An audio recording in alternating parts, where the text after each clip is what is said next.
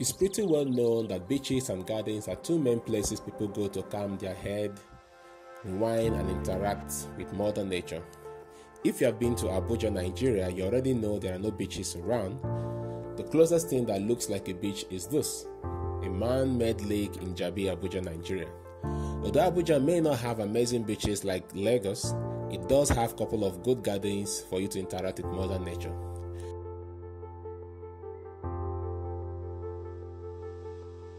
Just before the city got shut down, I discovered this hidden botanical garden in Maitama, which in my opinion is the closest place to interact with Mother Nature.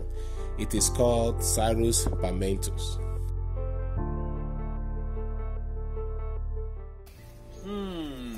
Man, nature is good. This place just makes you feel calm you down. So if you live in Abuja, Nigeria, this is the best place you can buy all kinds of plants, all kinds of flower, and all kinds of even trees. You can get them right here. And not just to buy flowers. If you want to relax, you want to have a good time, you want to stay close to nature, I'm telling you, this is one place you can come and just relax, have fun, and just stay close to nature. Sarius Palmetum is located in Maitama, Abuja, Nigeria. The garden has a collection of over 400 species of palms and 1,000 species of exotic trees and shrubs. If you are considering buying trees to decorate your compound or house, I'm sure you'll find something interesting in this place.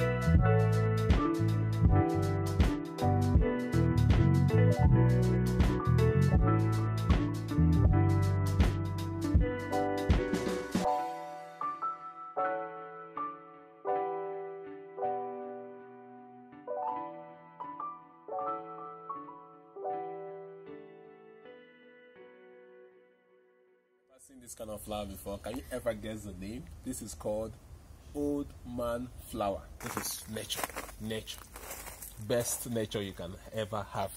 Guys, I'm telling you, come and do a garden tour right here. You feel relaxed. Apart from having the opportunity to interact with Mother Nature, you will definitely learn a thing or two about trees, flowers, and shrubs when you visit this place. And oh, did I mention, you also find Rhesus macaque, which means monkeys.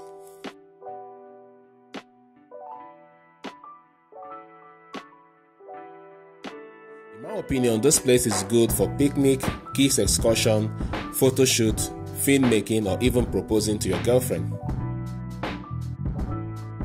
To gain access to this place though, you have to pay 1,000 naira and 500 naira for kids. The space is for you to host an event in this place. And the famous cilantro restaurant is also found here. If you don't know about cilantro restaurant, you can check it out by watching my video in this place.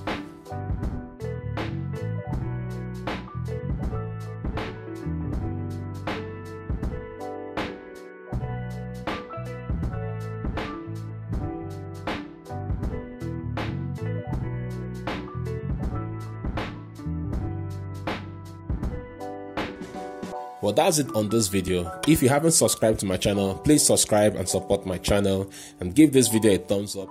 Please stay safe and see you on the next one.